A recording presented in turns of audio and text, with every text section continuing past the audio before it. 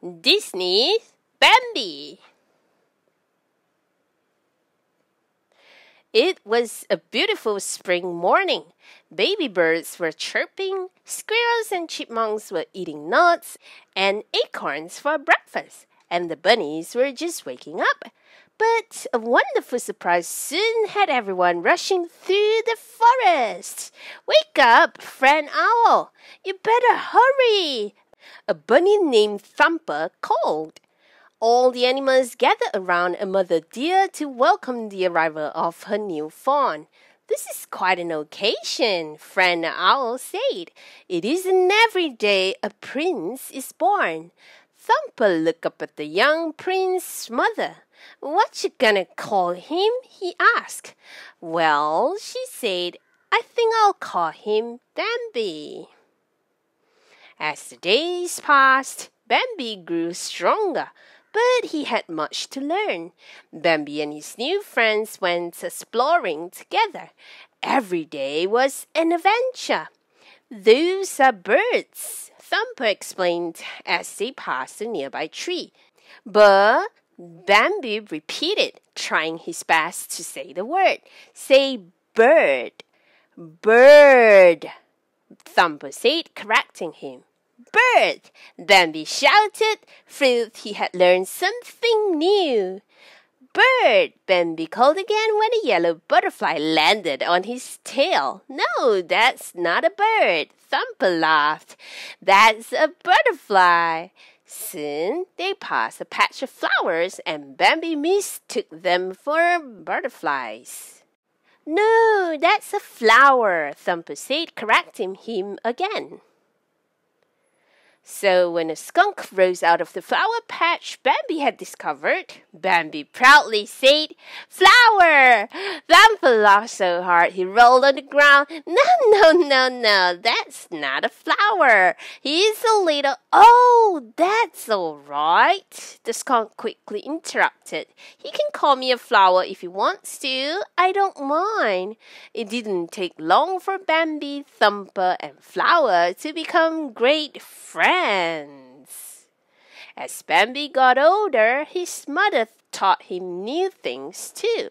Once he was old enough, she brought him to the meadow for the first time. "You must never rush out on the meadow," she warned.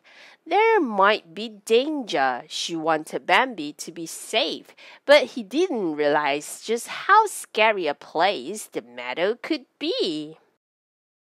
As they explored the meadow, Bambi and his mother ran into a few other deer, including a young fawn named Feline. Bambi was shy at first, but soon the two fawns started playing together and became the best of friends. Feline teased Bambi and even licked his face playfully when he stumbled into a nearby pond. But their playtime was interrupted when a loud noise startled the other deer. They all quickly fled the meadow. "Bambi! Bambi!" his mother called. "Mother!" he cried. "Mother!" Bambi was lost in the meadow all alone. Another deer appeared, the biggest one of all. It was the great prince of the forest. He helped Bambi escape the meadow and led him to his mother. "It's safe now," Bambi's mother said. "We don't have to hide any longer." After that scary day in the meadow, life returned to normal, and everything was peaceful again in the forest.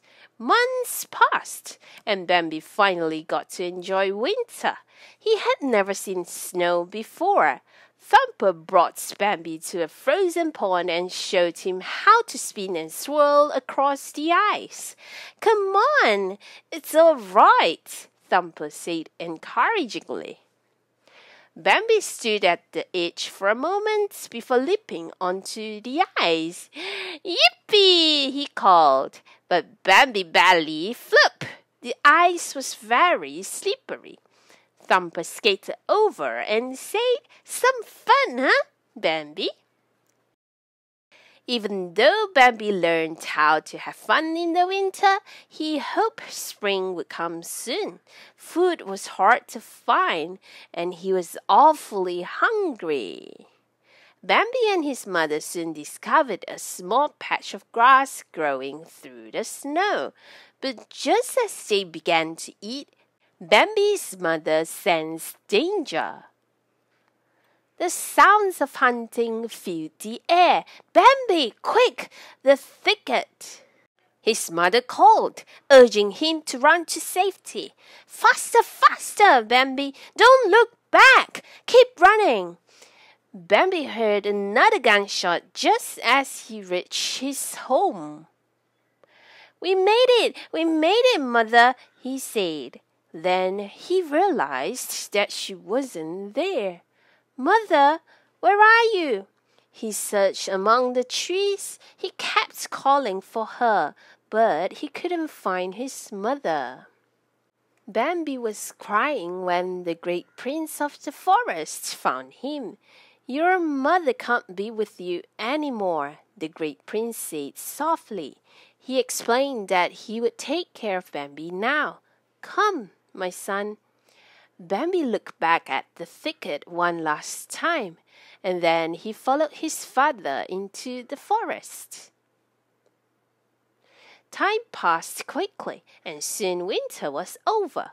The forest was green again. The flowers bloomed. The birds sang.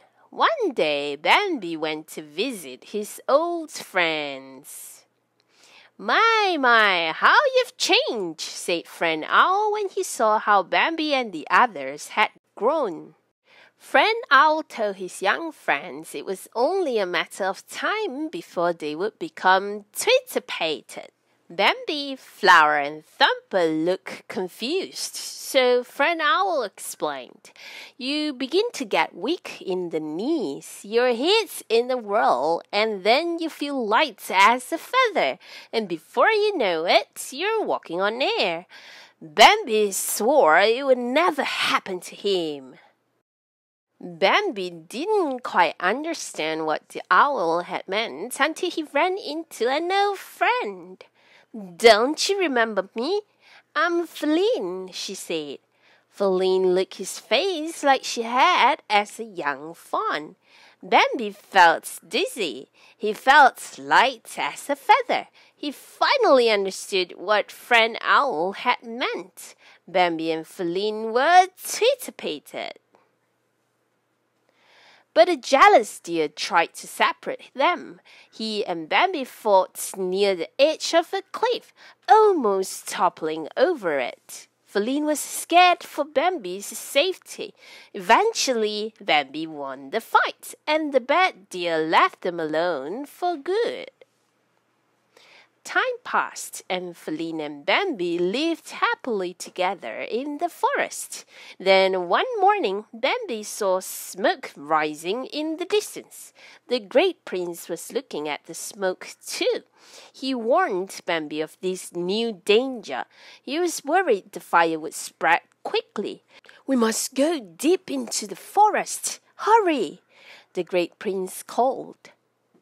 All the forest animals were afraid too. Thumper, Flower, and their other friends saw the rising smoke and ran to safety. Bambi rushed to the forest to make sure Feline was safe too. When he found her, Bambi saw a group of fierce hounds attacking her. They chased her up a cliff. She was trapped. Bambi fought off the hounds to save Feline and told her to run to safety. Exhausted from his battle with the hounds, Bambi was very weak. The fire was spreading through the forest, and Bambi couldn't get up. He tried his hardest, but he didn't think he had enough strength left to escape. Just then, his father arrived. "Get up, Bambi! Get up! You must get up!"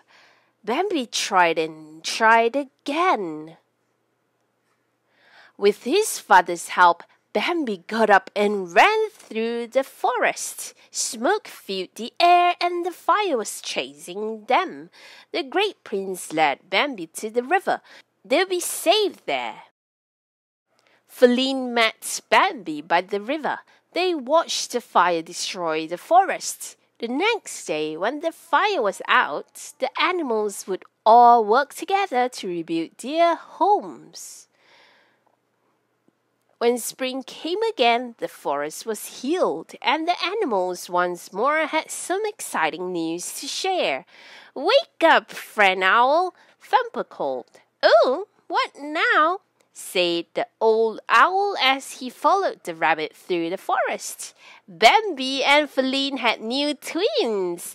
"Prince Bambi ought to be mighty proud," Friend Owl remarked. And he was proud. Prince Bambi was excited about life with his new family in the forest he called home.